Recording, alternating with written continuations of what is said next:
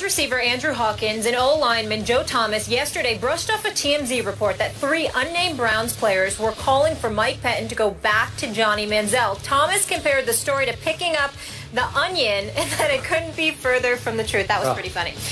Skip, should Manziel be the Browns quarterback? Look, Stephen A., obviously I'm a Johnny fan. I want to see him play football. I want to see him start games, but not get thrown into this disaster that is the Cleveland Browns. Because, look, the handwriting's on the locker room wall. Mike Patton, Ray Farmer did not want to draft Johnny Manziel, and they do not want to bet their futures on Johnny Manziel. So this is a losing proposition here. And they just today announced that they signed that kid, Austin Davis, who started 8 games for the Rams last year. 2-year extension, gave him $500,000 guaranteed, 4.2 overall. It's not huge money, but they're showing you that they like him more than they like Johnny Manziel. They want to keep him in the fold as a possible starter going into next year. Ditto. That's all I have to say. I'm looking at the schedule. San Diego, Baltimore, Denver, St. Louis, Arizona, Cincinnati, and Pittsburgh. Those are your next 7 games. You shouldn't want to see Johnny Manziel in there, because if you said otherwise, I was going to sit up here and ask you, I was going to read out these games, you're going to say to you, do you really want Johnny Manziel in there at this particular moment? But I think he wants to. I don't think so, but I know he wants to be in there. Well, sure he does. I know he wants to. And I do believe some of his teammates would like to see him in there. I know a whole bunch of those fans. It would be much more fun to watch them lose with Johnny than lose with show you McCown. this. They will see him against these defenses. I promise you, McCown's not going to last. Might not last. Manziel will be back in. No, God bless him. God bless him. We don't wish anything. I'm not talking about him getting hurt. He's just going to get taken that game. Johnny could win more games than McCown? I don't think either of them can win more games. You're probably right about that, too. It's more about the team as a whole than the quarterback. The team stinks offensively. Totally get it. Great having you in studio. Let's make it a thing. I might think about coming back tomorrow. It depends on how Skip acts. Well, I don't know about that outfit. You must be crazy. The Federal Appeals Court has granted a request by the NFL and NFLPA to expedite a hearing on the league's appeal of the ruling that struck down the Tom Brady suspension. The move basically guarantees Brady will play the entire regular season and postseason without the threat of being suspended for his role in Deflategate. Good news for Brady and the Patriots, considering that the wild card playoffs begin January 9th, 2016. The AFC and NFC championship games are set for January 24th, and the Super Bowl is scheduled for February 7th. Right now, the earliest the appeal will be heard is the week of February 1st. Stephen A.? Well, I think the time has arrived to concede that Skip Bayless was absolutely right. Thank you. I think the time has arrived. Well, I mean, if it means so much to you, congratulations. Okay, you were right about Tom Brady winning this case. Because as far as I'm concerned, the NFL has officially lost. Even when Judge Richard Berman came down with the decision to rescind Roger Goodell's 4-game suspension, okay, and you know, on September 3rd, here's the bottom line. At the end of the day, you're thinking that the NFL still has a right to appeal, and the appeal could end up being heard before the playoffs, and Tom Brady can end up suffering the consequences. This essentially ensures that Tom Brady is not going to be affected in terms of being on the field for the entire season. It is time for the NFL to cut bait and to drop this all together. Oh, really? And let me tell you something. I'm gonna go a step further here, because here's the reality, Skip.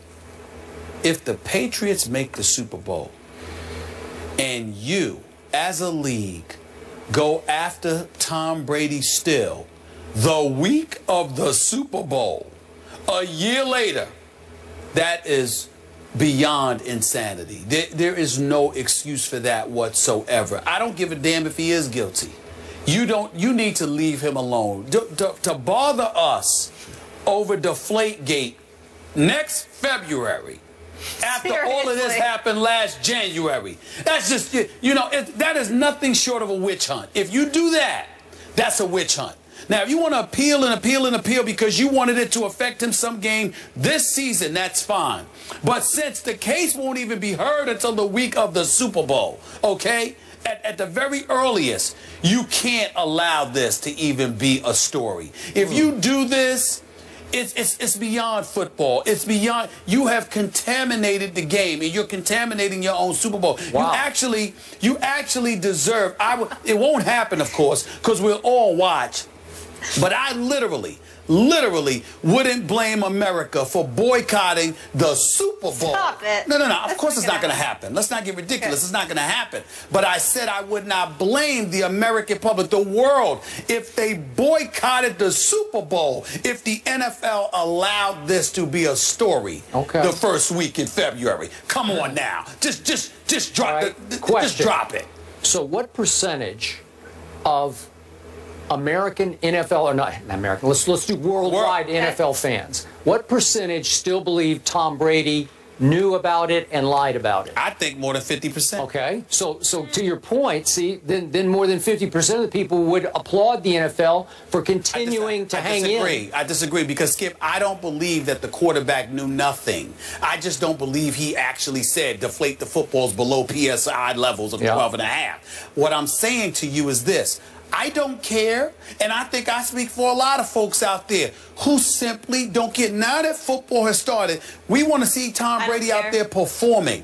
We don't care anymore. The NFL had the offseason to handle their business. You failed in that quest. Let it go. To allow it to become a headline. Again, the week of the Super Bowl after it was the headline, the week of the last Super Bowl, that's inexcusable. It's inexcusable. It's not the NFL's fault or doing that the appellate hearing, the appeals court, would start on February 1st. It is their fault. Remember, it's the court ruled that. I know that. The court docket. I know that. But if the NFL said we drop it, they'll drop it. They could drop it if they wanted to. You lost. You lost. Drop it. It's over. He's back playing, and you can't affect. Because even if they heard the case, Skip, the first week, the week of the Super Bowl, they're not going to tell Tom Brady if he's in the Super Bowl, you can't play that Sunday. They're not going to come down with a ruling that prevents him from playing. So why bother? Okay, there have been some prominent cases that have been won on appeal. And the most prominent one I know of, speaking of sports, is Maurice Clarett. And it was the greatest injustice, I think, in American sports history that Maurice Clarett won at the circuit court level, at the Judge Berman level, and then lost on appeal to the NFL about could he play as But that's not my issue. You know, my issue, again, is it ain't even whether or not they can win. If you can't win before the Super Bowl, if Tom Brady is in it, we don't need to read those headlines. He's playing anyway, so why bother him? Well, now, if he wasn't playing, if he wasn't playing, that's it. But if the NFL allows this story to contaminate a second consecutive Super Bowl week and Super Bowl, even though Tom Brady is playing, that is tantamount to a flagrant witch hunt. Let it go. Let it go. I love it. Let it go. If I can let anybody, listen, let it go. He beat him. He beat him. Let it go. Let it go. Could I take one last second? Sure. For one last time to thank Judge Berman for having the guts to stand up to the National Football League and to put Roger Goodell in his place and to basically ridicule the shaky case made by the Wells Report against Tom Brady. Thank you, Judge Berman. No, but it's the truth. It just took one man to do this. Roger Goodell works for the owners. Stop giving them a pass. He does what they tell him to do. If they told Roger Goodell to drop it, otherwise he was jeopardizing his $44 million a year salary, Roger Goodell is not going to jeopardize $44 million so he can get Tom Brady on deflated football. I don't care. Tom Brady wins. And the rest of America. Tom Brady wins on the field. He wins off the field. He wins in court. He wins in the end zone. Hashtag team, I don't care about deflation. He ain't going to win the Super Bowl this year. I do care about this next subject, though. He will be Johnny backup for another week, but should he be the starter? The guys will get into that after the break.